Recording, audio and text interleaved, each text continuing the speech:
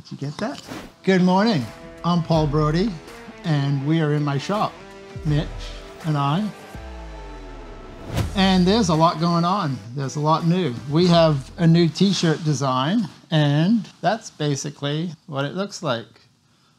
I like it. We all like it. So we're going to talk about that. Finally, got the Aermacchi shocks in. I ordered these in March, so I'm a very patient fabricator waiting for these to come in. They came in Friday, I believe. We're going to talk about shocks and spring rates and things like that.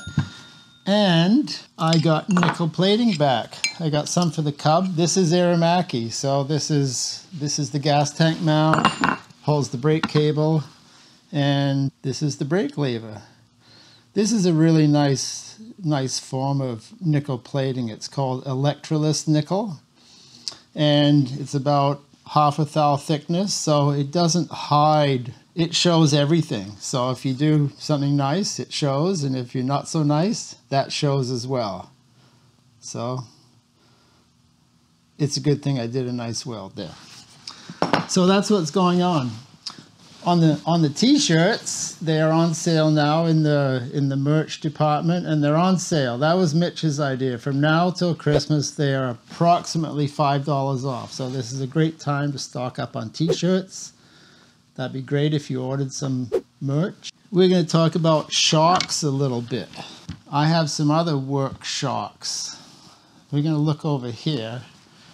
This is a race bike I built back in 2008 approximately. So I ordered these. These are work shocks that I ordered. These are all black. The ones I just got are silver.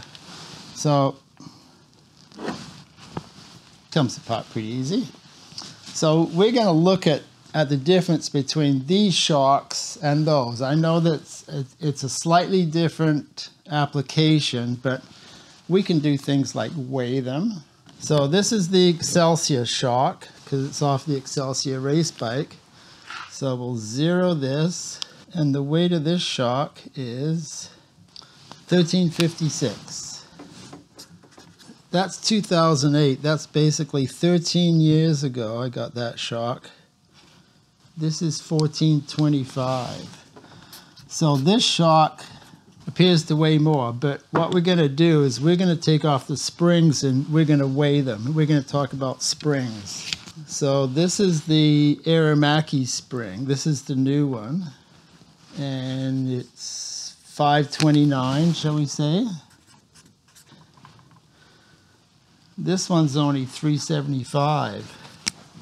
Now, we talked about these springs yesterday, and these are comparable springs. The spring rate is about the same, but this one weighs basically 5.5 ounces less than this spring. So, of course, I was asking about this spring here, and then I found a photo last night, and it's a photo of the race bike that got stolen in 2005, and you can see that the springs are much, much lighter. This one has 10 coils, this one has 9, and the one in the photo has 7 coils, and it's shorter too, and it works just as fine. So I need to get some of those really light springs. That's what I want to do. So these shocks mount like so, and I think one of the reasons why it mounts like that, let's go to the vise and I'm going to show you something. So this is the halfway mark of the shock. See, if I put that like that, can you see how this is the heavy side?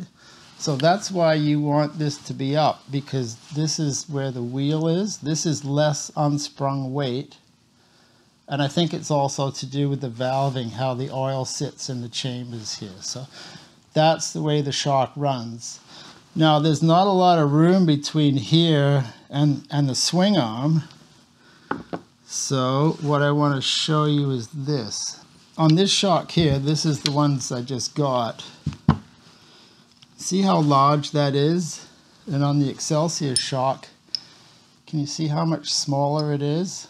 Because this can fit closer to the swing arm. So this is the part that fits on there, and the spring fits on top. So I made this on the Excelsior shock. This is Delrin. So it's light. It's lighter than aluminum. I don't think I made this. I think that came from Work Shocks. So I need to get a couple more of these, and then I'm going to be making up some sort of a Delrin spacer. So that's coming up. So I'm glad we got to talk about shocks, because we're going to mount the shocks onto the bike today.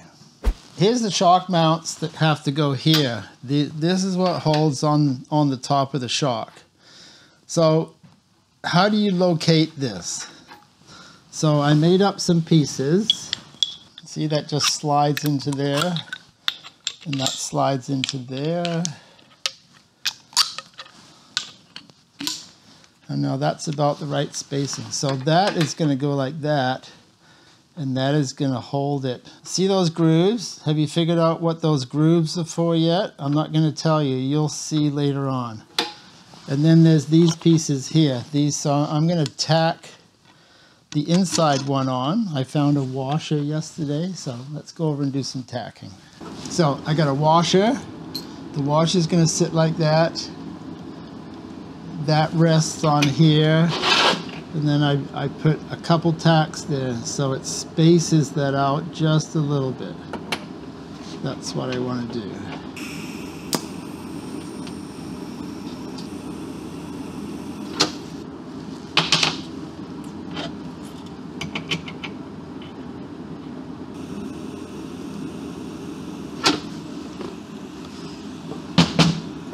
Okay, that's all tacked.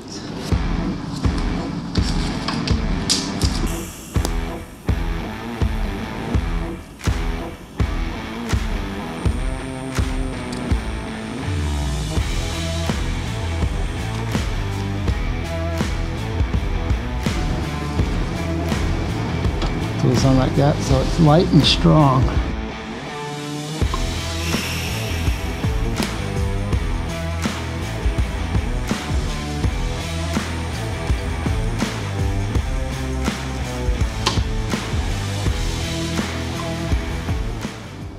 Got this in here, so have you figured out what these grooves are for yet? I'm going to show you right now. If I didn't make those grooves, I'd be cutting through a fairly heavy wall aluminum tube.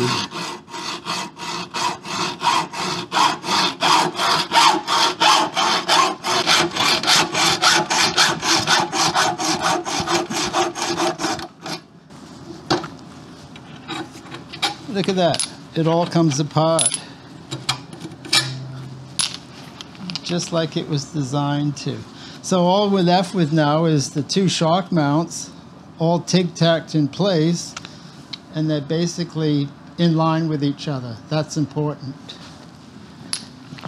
I did a drawing for the Aermacchi frame back in 2001, and this is my drawing. It was on cardboard, and it kind of got separated, and I sent it to someone, and they used it, and they sent it back in a big envelope.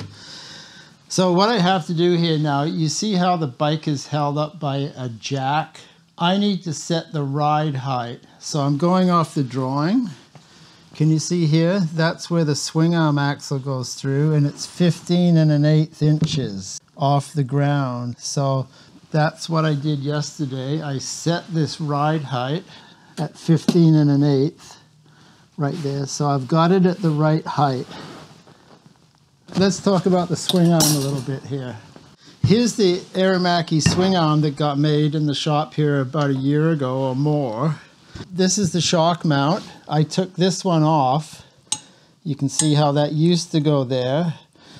And this one has to come off. We got new shock mounts, and I put a felt pen mark. That's approximately where it goes, but once the swing arm is on the frame and the wheel is in it, that's the height of the axle, and then it's wherever the shock is gonna fit.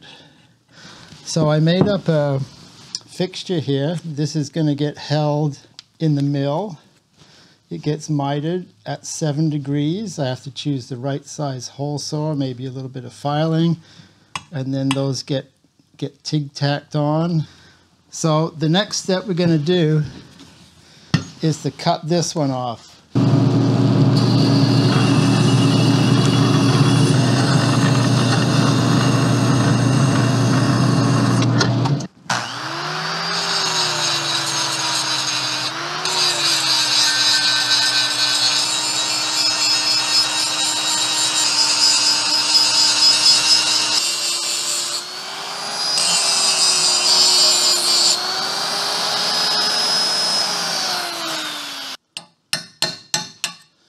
got the middle part of the shock mount that didn't get welded, so I'm seeing if I can just get that out of there.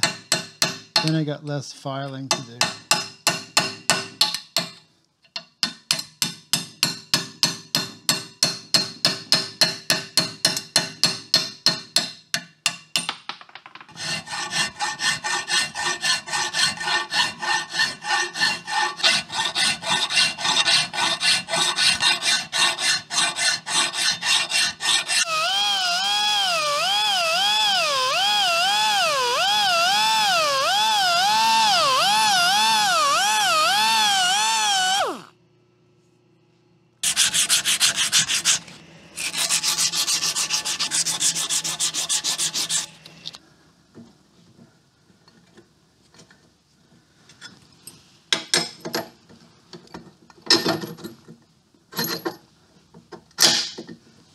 That's a good fit.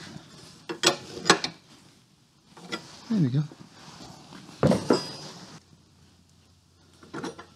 So I made up a couple of these. These are exactly the same length as the shock. So what these are going to do is going to emulate where the shock goes. And then we can, when the shock mount is in the center, it can get TIG-tacked on.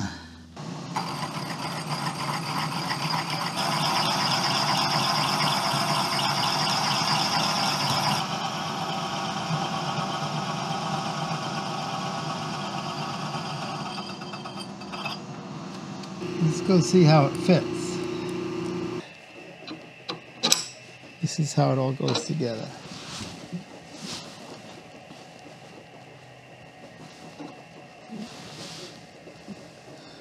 So you can see the red mark there. That's where I thought the shock mount should go. So it's pretty close. If you look here, you can see, can you see there's a gap there? There's a gap. So I think I'll look for another hole saw. It's hard to know exactly. I tried to, it's got a flat spot in the middle, so it's really hard to know just what size.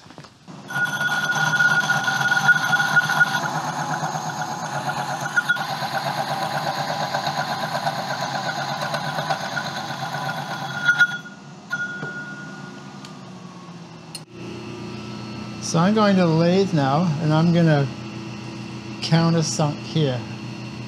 I can save a little bit of weight on the inside where nobody sees.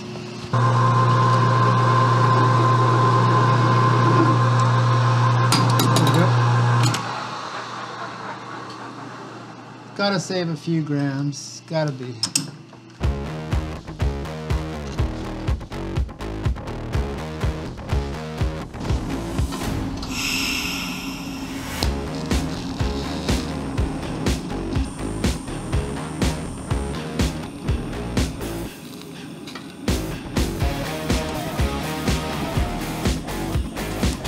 We're going to take off the struts now, put the shocks on. And that's basically, that was the goal for today. This is where we see if the shock hits the swing arm.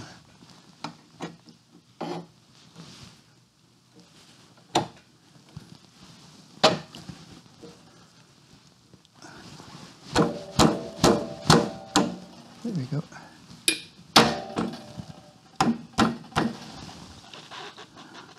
Yeah, it's hitting. It doesn't have any clearance. So this here all needs to be made smaller, and the spring moves up somewhat. So anyway, it's on there. We'll just put the other side on there, but I need to do some work. But we get to see what it looks like more or less. There we go.